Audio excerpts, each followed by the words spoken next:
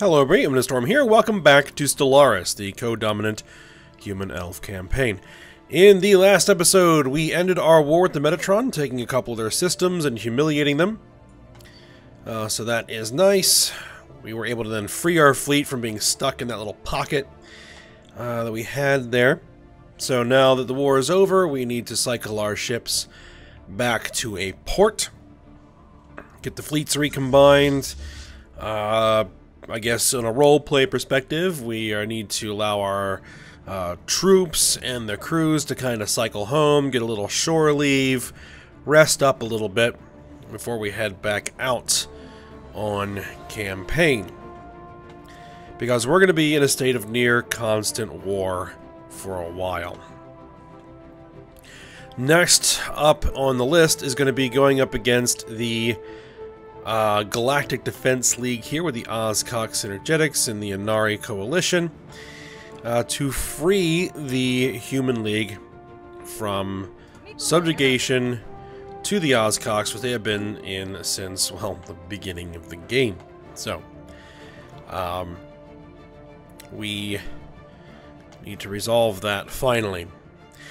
And then, once we're done there, we're probably going to go to war with the Omni Foundry and the Zenek multi-system once our truce with the Kark hunting grounds times out, which is still 6 years out.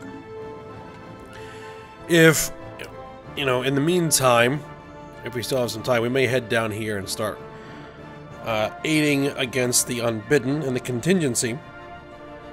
And there is a bit of good news, bad news situation here. The Savelli appear to have combat fleets that are powerful enough to engage and destroy contingency and unbidden forces, because they have these really crazy looking titans. So, you know, that's kind of good that at least somebody else out there has the firepower to deal with these problems. The bad news is that they have the firepower to deal with these problems, which means if we want to impose some will upon them militarily, it's going to be a bit tricky. So, something to think about as we move forward. Speaking of, let's go ahead and unpause it. Let's get the game running.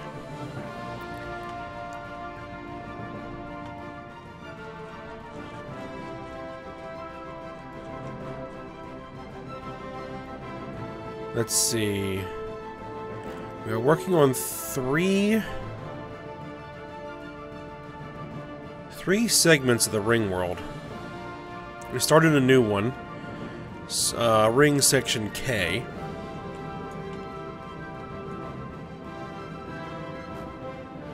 Okay, so then that makes all three of those damaged sections, or those damaged type of sections, are now under repair. So once they're all done, then we can begin repairing the habitation sections and start establishing colonies on the ring world for the first time. So that'll be pretty cool. But that's a ways away at the moment. How are we doing on that megastructure world that we were building? It's 44% done.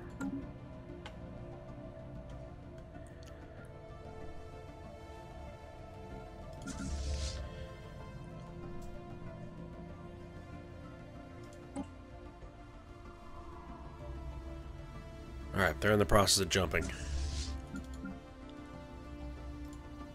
So are they.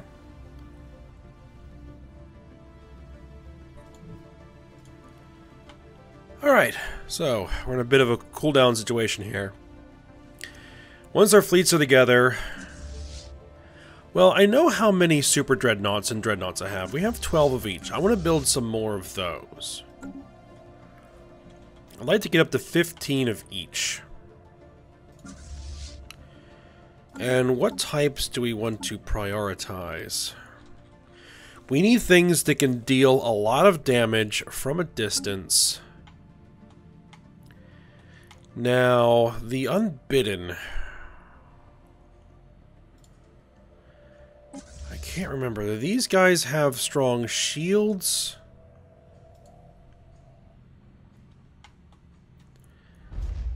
And weak hulls are the other way around.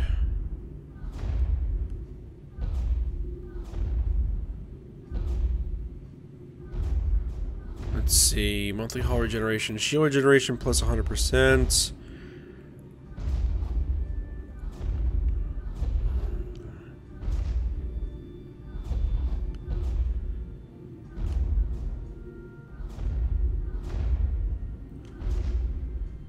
Not really sure, but I think it's best to engage these guys at as long range as possible. We need to think ahead to the time when we actually have to deal with them.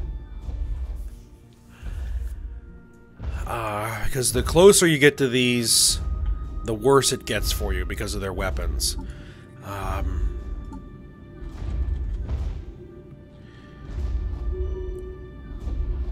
So for dreadnoughts, I think we're going to be sticking with the Titan class, with the spinal mounts and the... do we really want to use the large ion pulse missiles?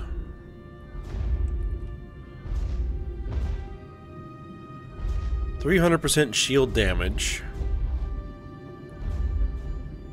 Heavy concussion missiles.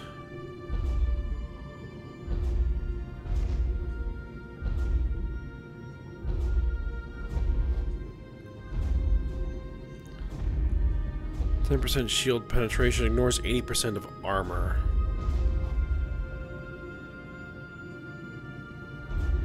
Yeah, I think the ion pulse missiles are fine.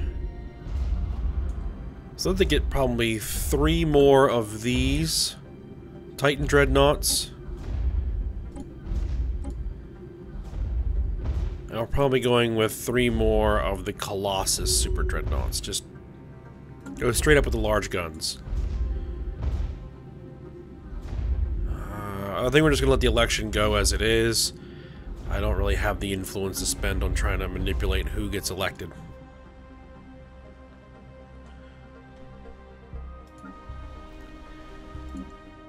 Alright, so...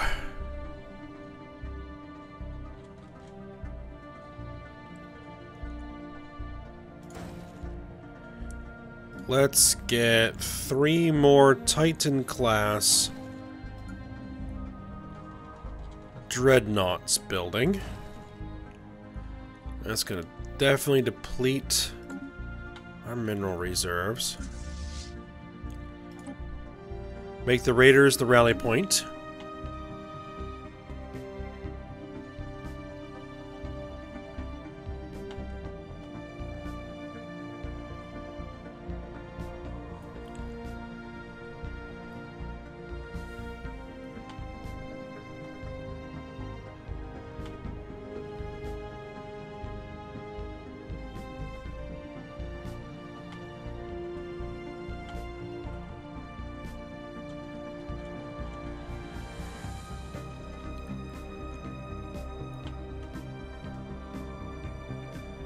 Alright, we're colonizing Valin. 9 more months to go. Surface construction is proceeding on these colonies. I want to queue in a couple more upgrades. Construction is proceeding on Limno Station.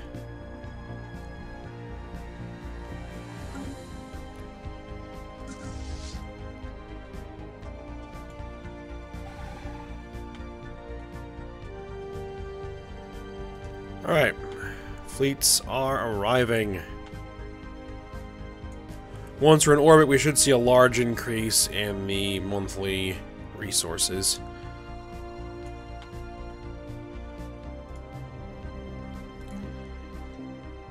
I would love to get like a D-class Sentinel defense system, but they're a little pricey. Now, Toad Asteroid Mining.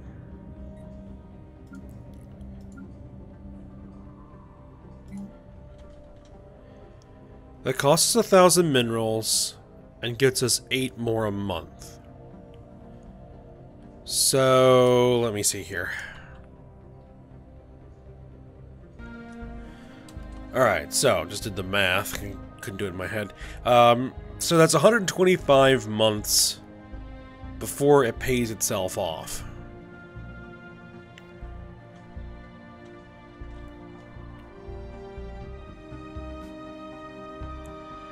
I mean, 125 months is not, you know, it's a pretty long time, but I mean, it'll eventually go by. Expanded Commons. 350 minerals, get 3 minerals and a planet modifier of minerals plus 10%.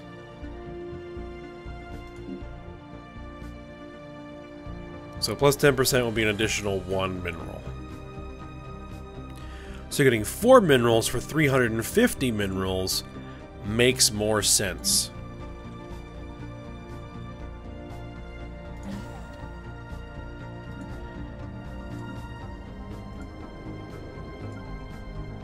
Because it's about a third the cost with a half the return.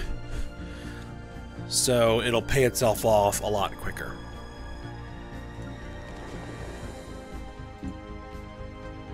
Ooh. And you guys need to expand your spaceport.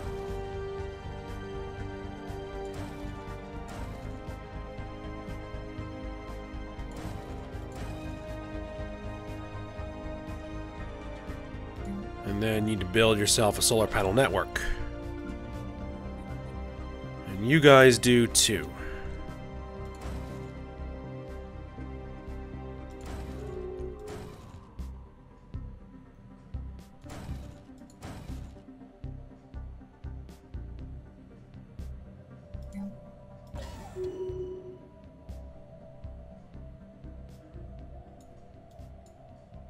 We'll let the things upgrade. Alright, yep, our fleets have arrived at port. Alright, you guys should definitely merge up.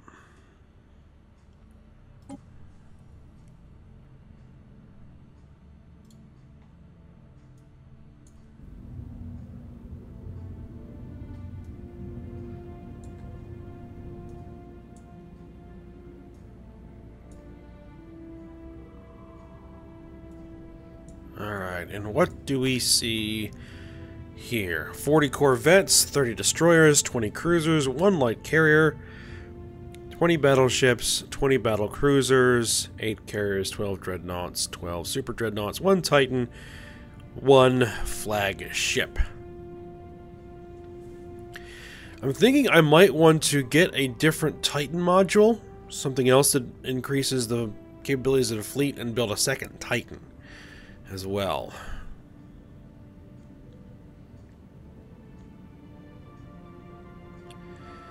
Let's see, we have 700 fleet capacity that we can utilize.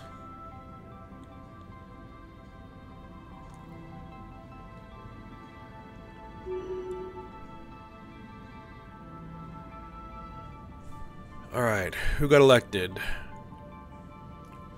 Alright, Oberlut got elected again.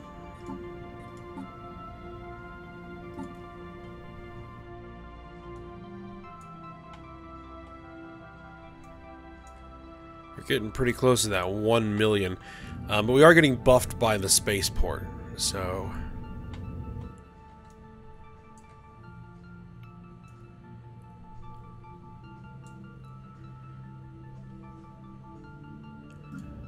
how much do the super dreadnoughts cost to build? Almost 5,000 a piece.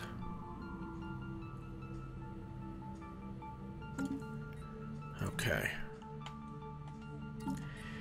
And let me look at my sectors.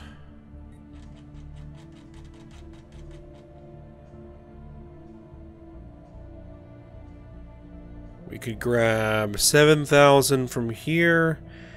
We could get another 8,500 energy credits. We get another, yeah. at the cost of some influence.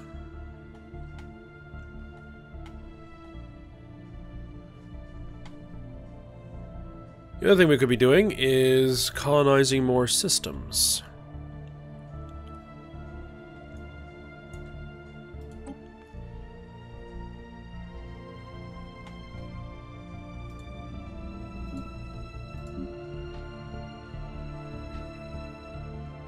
We have nobody on this building?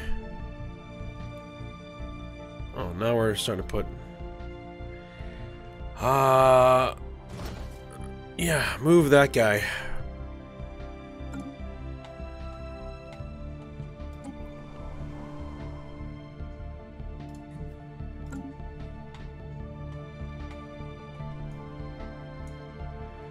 Valiant Prime is probably going to go into this sector.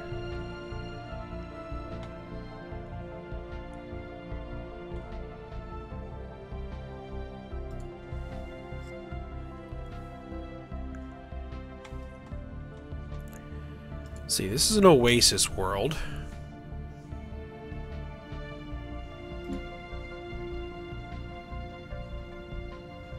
Rocky world with a nitrogen oxygen atmosphere. Hydrosphere only supports one large body of water which has a band of vegetation around it. Rain barely reaches the inland desert that covers the majority of the planet.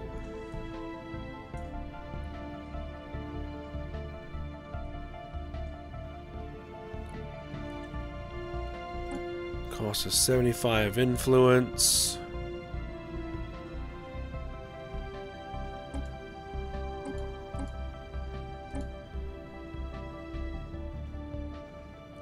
Do we have any other oasis? Well, let's see. Ocean worlds.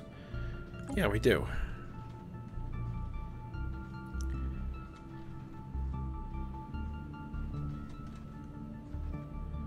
But you know what I'm thinking?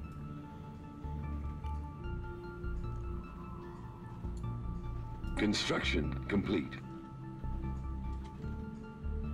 We need more elves. We don't have a ton of elves. They're at 50%, but that's not terrible.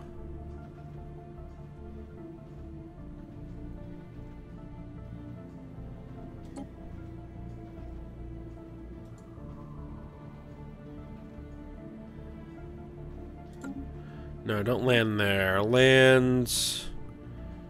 I guess here? Try to one of the blank ones.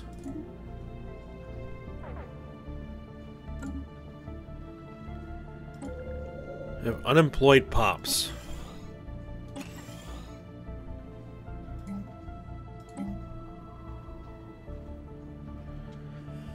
Alright, what do we want you to do?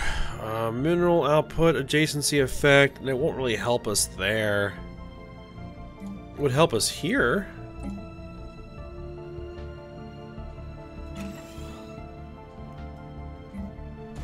Let's move you there.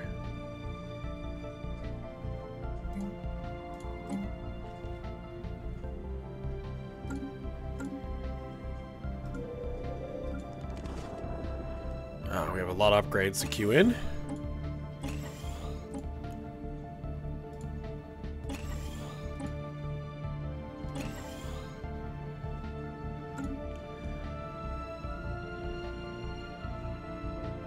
I would really like to increase our number of directly controlled systems.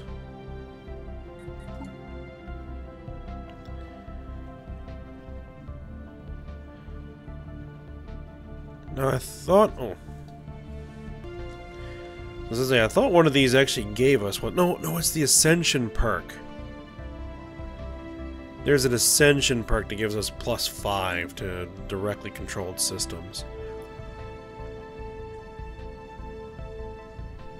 35 months so we get our next tradition.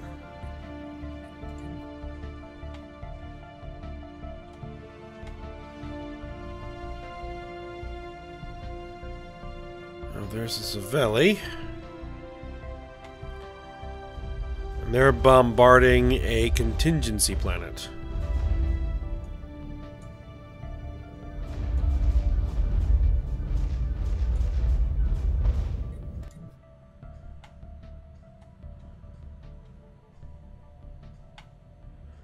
It's all fine and good.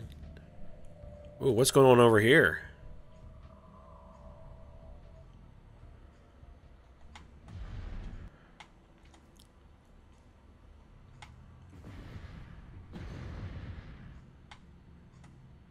Oh, it did look like a massive combined fleet was going to be engaging a unbidden fleet, but these guys are flying away.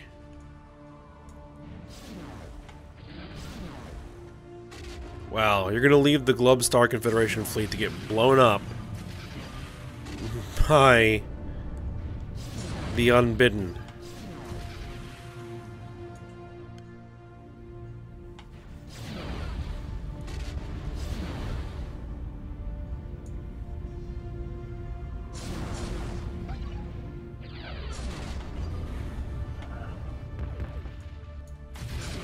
And if they turned around, they could easily wipe that fleet out.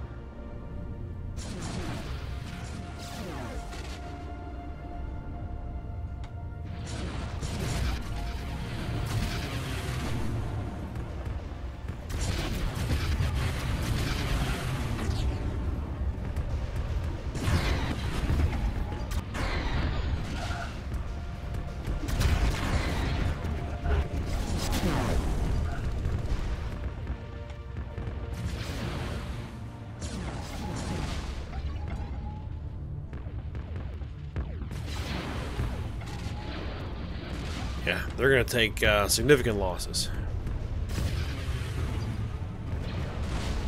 Unless I'm wrong about their tech levels. Wow, they're pushing the unbidden fleet to lower combat power. Now they're about even.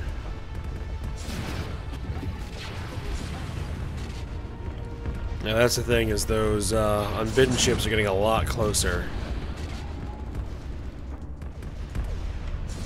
These are getting more and more of their weapons into the fight. Hey, the Glub may actually win this fight.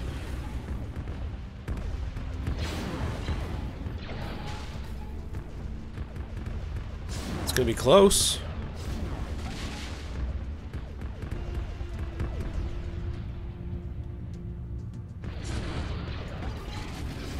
Depends on if they lose, like, their flagship or a couple of their super dreadnoughts. And then they may run into some trouble.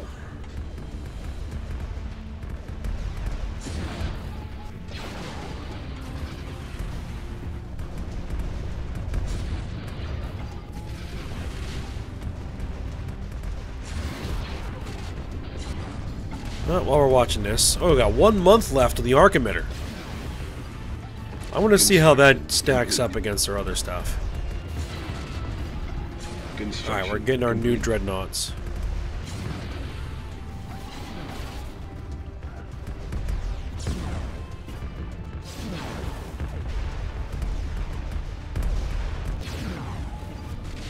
I'd like to get them cycled into the fleet before we head out against the Ozcogs.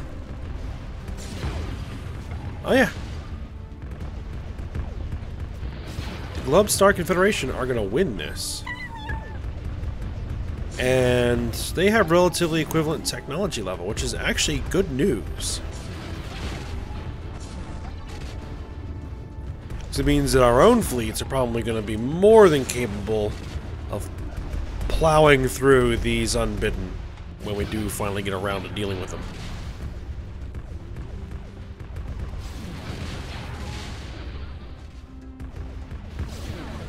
Actually, do we know what their ships are made of?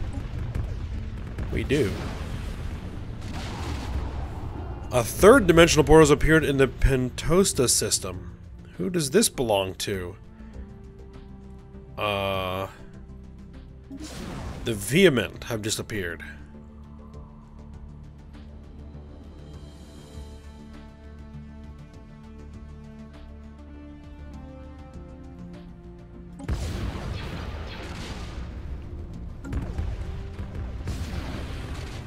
Okay, I need to find out where they are.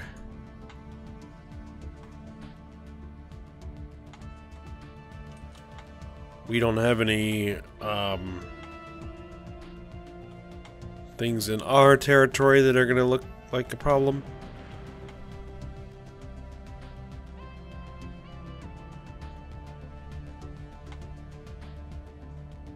No.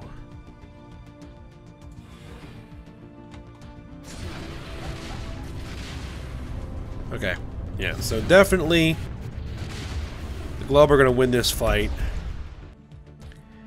We need to find out... Technology discovered. The Vehement.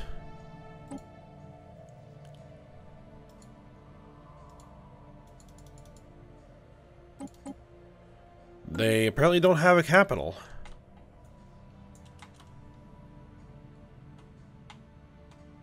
There's no hostile fleets detected in our territory.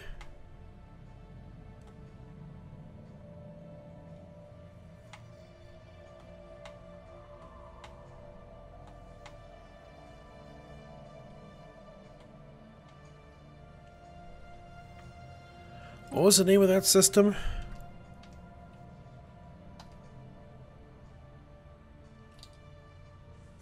Is it the Penic system?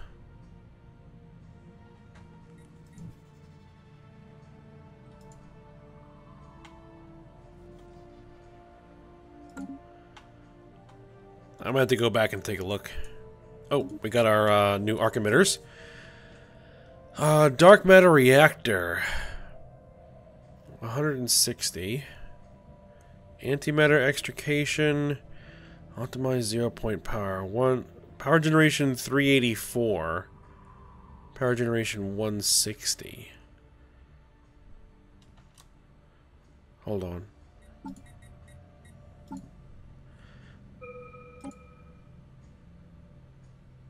Power generation.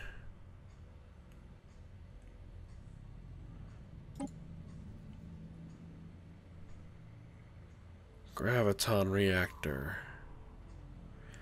I think that may give us better main power plants. So I'm going to grab that.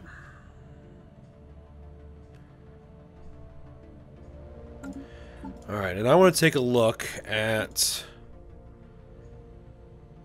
the Graviton lance. Let's see. 120 range. 30.01 damage per time. Whatever the time unit is. Colony established. Accuracy 85%.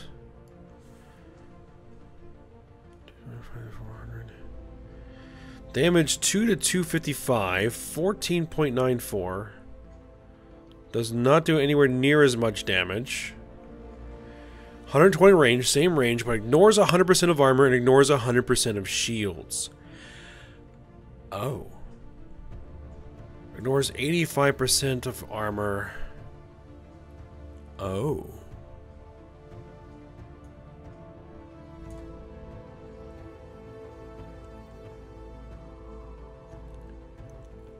That's interesting. I may want to mix some of these in. Like, maybe not go with all of them, but go with like a couple. At least for now, because that ignoring all armor and shields is, like, big. I mean, even though they don't hit much harder than my, like, turbo lasers.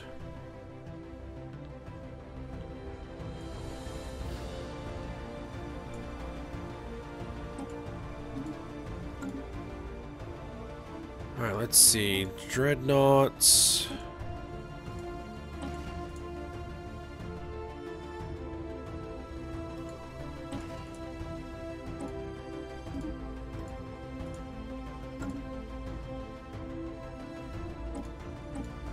Battlecruisers don't carry spinal mounts. The flagship does, though. I could take maybe 3 of those on the flagship. Initiating communications. Hold on just a second.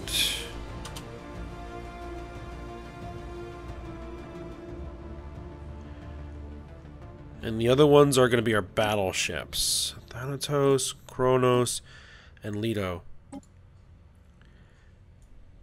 I think our Thanatos class will be our kind of specialists. We have a few of these. Oh, come on. There we go.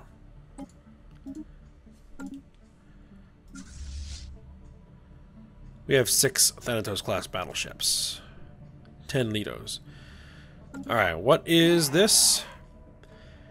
You are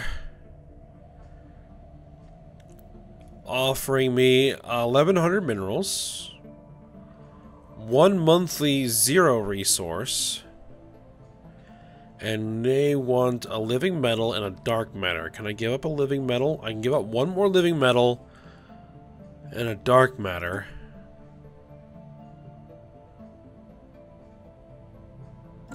I don't have any 0. We agree.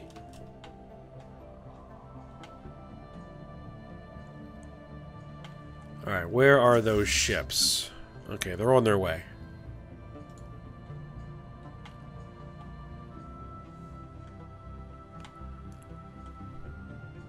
Are those Savelli High Kingdom?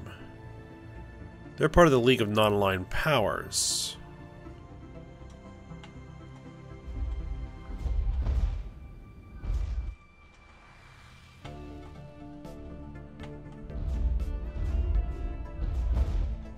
And it's only a single ship. It's 1 battleship. 1 battleship is 17.8k?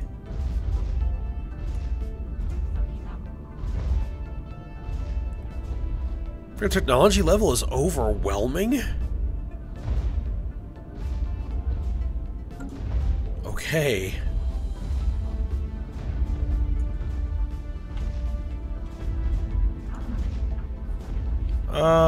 Let's see. Can we offer a trade deal for, say, a research agreement?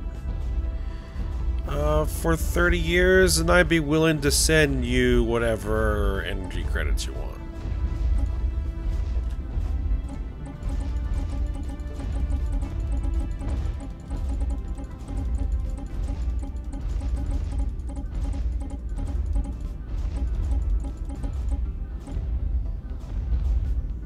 There's going to be a lot of energy credits to send them.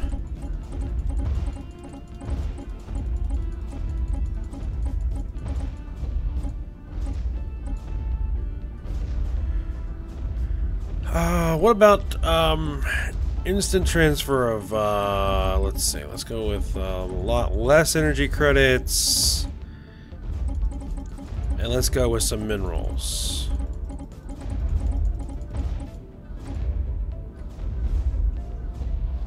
Half our energy credits and half of our minerals. For a research agreement, we'll get a 25% research bonus for stuff that they know that we don't.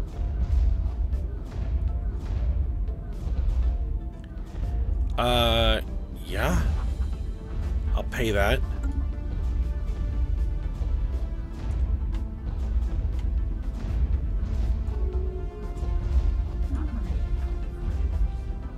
Alright, for 30 years.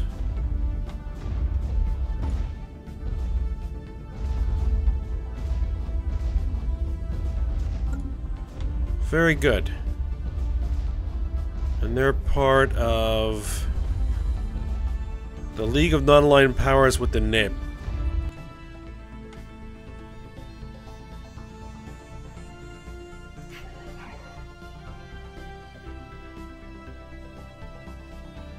Which they may even be willing to join Federation.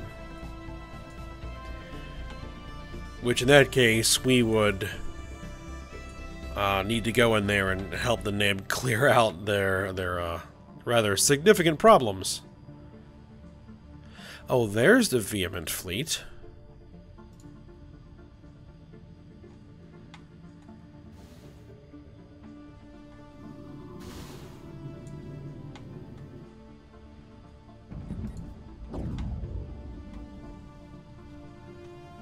There they are.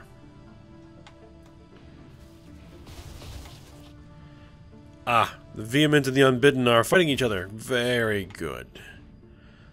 That's the one positive of that, is that they do fight each other.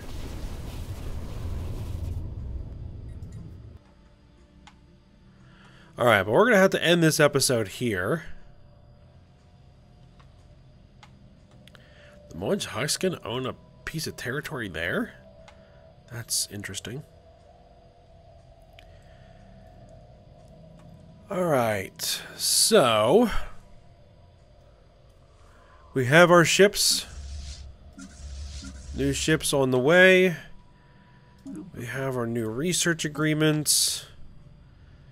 And we should be able to, we'll be going to war with the Cox Energetics and the Galactic Defense League over here. What we're probably going to do is we're going to take our fleet, we're going to basically park it right next to these guys, and then we'll declare war and blow away all three of these fleets pretty much right away. That's kind of my plan. Alright, so for now, I hope you guys enjoyed it. Thanks for watching. Go ahead, like, subscribe, and comment, and I will see you next time.